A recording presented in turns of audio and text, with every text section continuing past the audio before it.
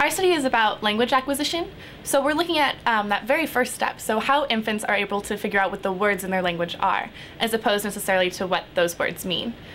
So what we're doing is we've created an artificial language, and it's made up of 4 what we consider to be words, which each have 2 syllables.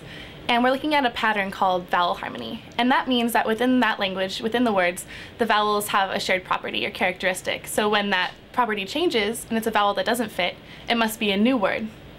And so what this is about is trying to see if that cue, vowel harmony, might be something that infants are looking for when they're trying to separate out words in their language. And we do the study with English acquiring infants. So English actually is not a language that has vowel harmony in it. So what's really cool about that is that when we see a difference, that infants do pay more attention to what we consider to be words, which are those with vowel harmony, or part words which don't have the harmony.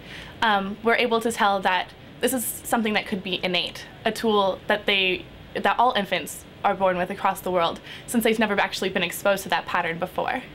So that's kind of what our study is about here. We use something called the head-turn preference procedure, and what that means is that the infant is seated on their mother's lap, and we're able to see them in our monitoring room, and we're playing them sounds and showing them some flashing lights.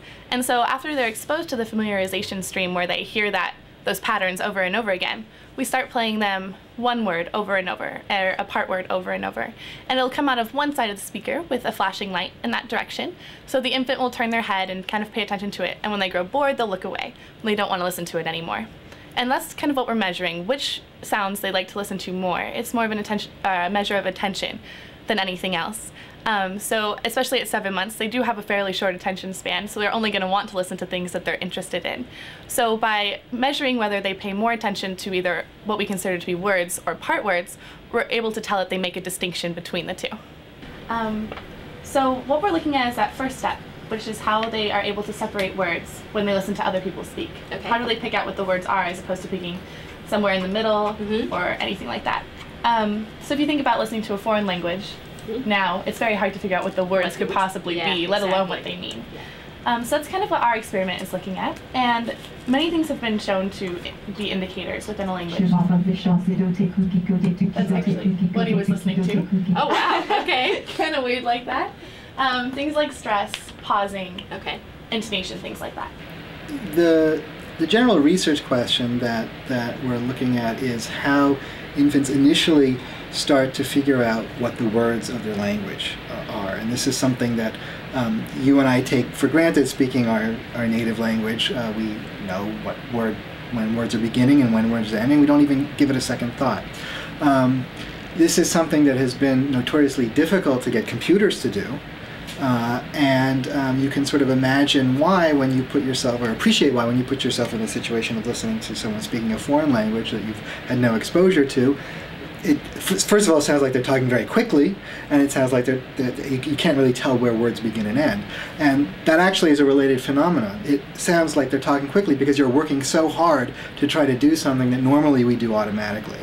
And so if you think about what the situation of an infant is when they're learning their language, is they're basically listening to a foreign language, and they have to figure out where words begin and end, and they have to figure out what are very useful indicators in their language for beginnings and ends of words.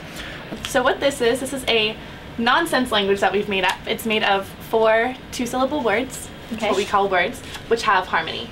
Okay. And so what he's listening to is 90 seconds of that stream over and over and over again. Okay. So it's kind of like his exposure to the language. Okay. And then what we're doing is we're playing him what we consider to be words, which are those 2 syllables, or part words, which he's heard equally as often, but it would be the second syllable and the first syllable of another word combined. Oh, okay. So they have a different vowel. Like the end and the beginning of one. Mm-hmm. Okay. Exactly.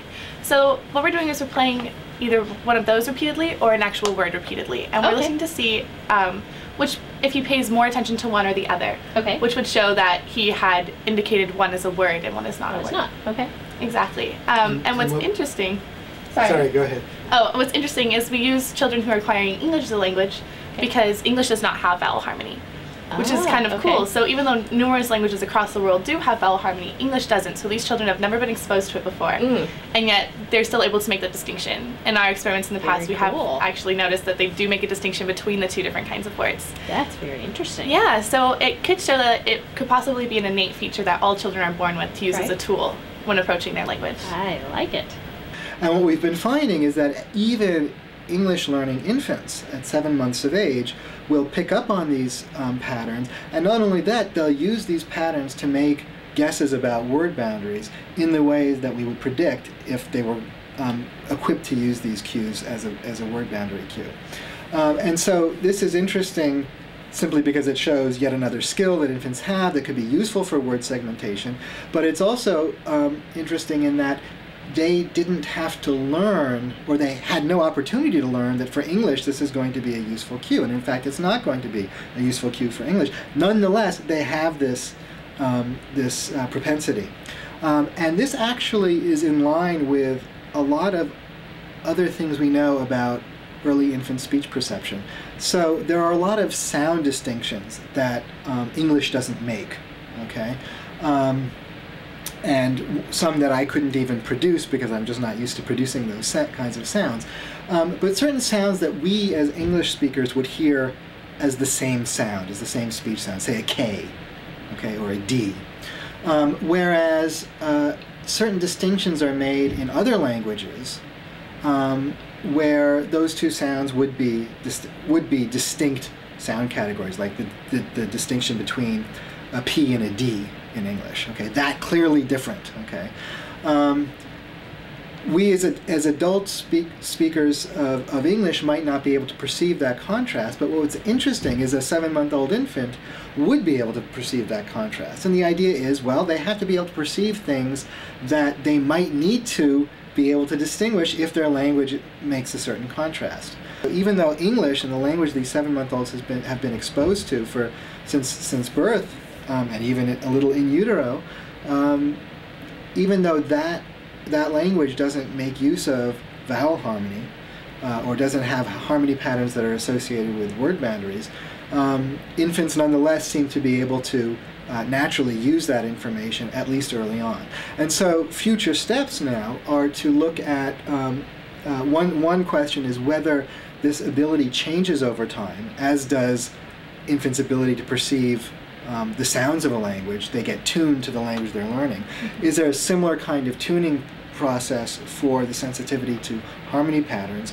For example, if by 12 months infants have had no reason to believe that their language, that they should pay attention to vowel harmony in their language, will they start to lose the sensitivity to these patterns? So that's one obvious sort of next step, is to see whether there's a developmental time course for this sensitivity and for the ability, or for the use of this pattern in segmenting speech. But then related questions have to do with whether infants learning different languages that have harmony patterns, but that have different kinds of harmony patterns. How early do they start to notice what might be informative for learning their language? What is the learning process? What is the developmental time course for tuning to the particular harmony patterns that a language has?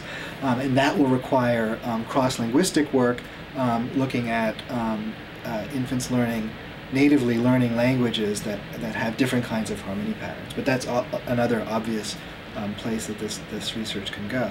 And what it tells us more broadly is, I mean, in some sense, it's sort of basic research about what infants are doing when they're acquiring a language, and it can give us some clues as to what kinds of things we might need to look for when there are cases of language delay. Now, there are many kinds of things that could be interfering there.